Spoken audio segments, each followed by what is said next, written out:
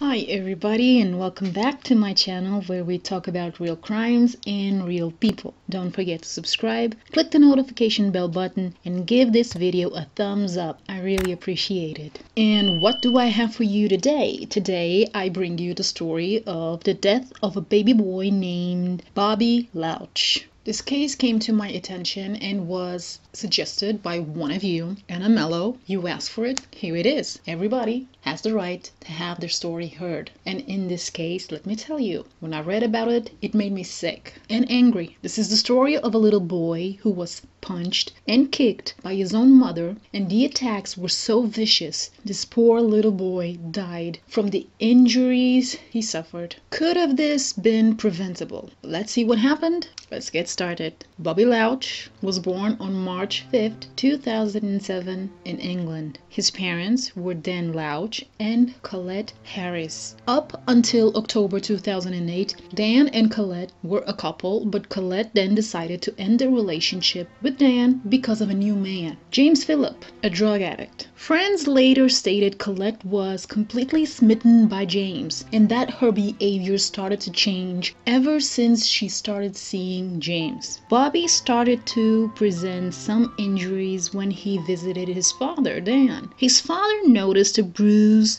on Bobby's head. He inquired Colette about it, and she told Dan Bobby had hit his head on his bed. And for Dan, it seems he didn't have any reasons not to believe. But I raise a question. The mother of your child leaves you for another man who has issues with drugs. Your child shows up with bruises, and it doesn't make you wonder. Well then, moving on. Early December 2008, Bobby went to the hospital. He had hurt his leg. Colette told the hospital staff Bobby was a clumsy boy and that he had jumped off the couch. The staff were suspicious because recently a boy had died because of child abuse, so they were on high alert. In the case of Bobby, the staff decided to do a full abuse child exam. Besides the broken ankle, Bobby had bruises on his head. After the exam, the staff concluded Bobby's injuries were accidental and he was sent home with a plaster on his leg. So Colette, who was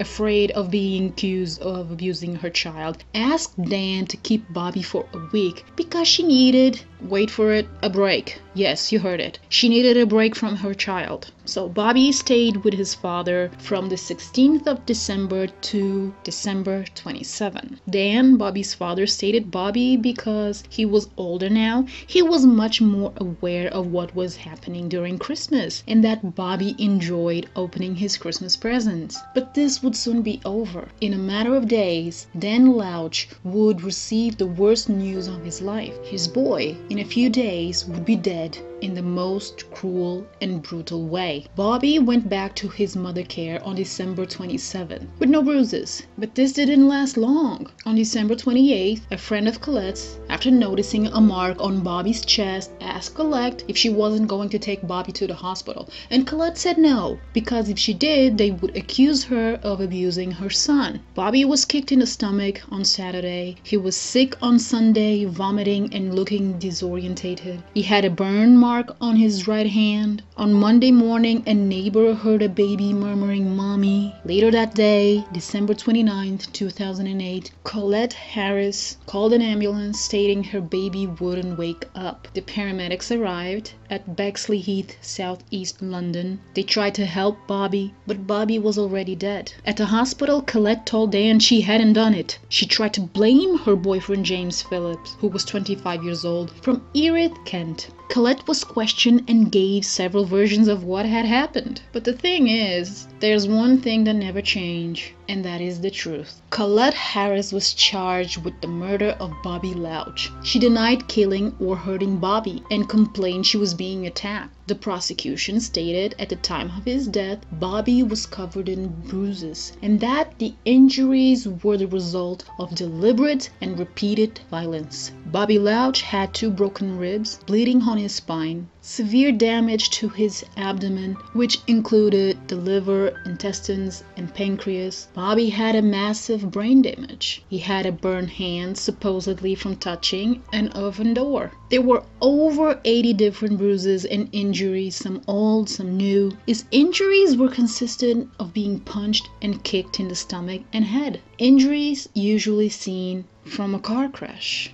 Imagine this. This boy was 21 months old. The jury found Colette Harris guilty and she was sentenced to life in prison with mandatory 16 years before the possibility of parole. Colette screamed and collapsed when she heard the verdict, and she kept saying she didn't touch her son. James Phillips, he was found not guilty of all charges related to the death of Bobby Louch. He was actually arrested on drug-related charges. Bobby's father, Dan, stated he looked for signs. Colette explained the injuries by saying Bobby was hitting his head on the bed. But Dan actually remembered every time Bobby misbehaved, he would cower and cover his head when Dan approached him. A review was made and it was concluded the hospital should have done a referral, even though Bobby wasn't a subject to a children protection plan. The hospital relied on what Colette said and dismissed the boy. The report stated the death was neither predictable or preventable. I have questions in this case, but I'll probably keep them to myself because this was tragic. And every single adult in Bobby's life failed. And here's my opinion. This is what I think happened, allegedly.